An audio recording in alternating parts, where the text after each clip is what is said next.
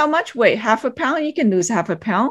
You can lose actually 1 pound or 2 pounds. You just don't eat anything because then you're losing all the water. It takes time in a good way, in a fun way. It's by eating consistently the food that your body needs, eating healthy, exercise. Best part is exercise and maintain that quality of diet, of food that you want to put in your body.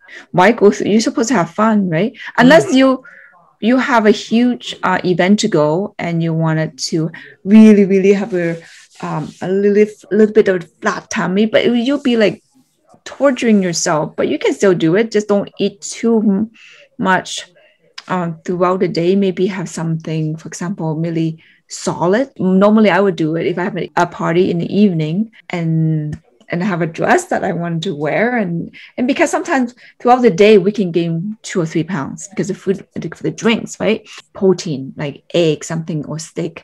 And then it will last you longer. And then in the evening, then your tummy won't be so big because normally people drink a lot of coffee, have a lot of water, and then an evening it gets big, right? Normally people in the morning, they're pretty flat, right? And then in the evening, you can actually gain 2 to 3 pounds. It's just food, it's just water.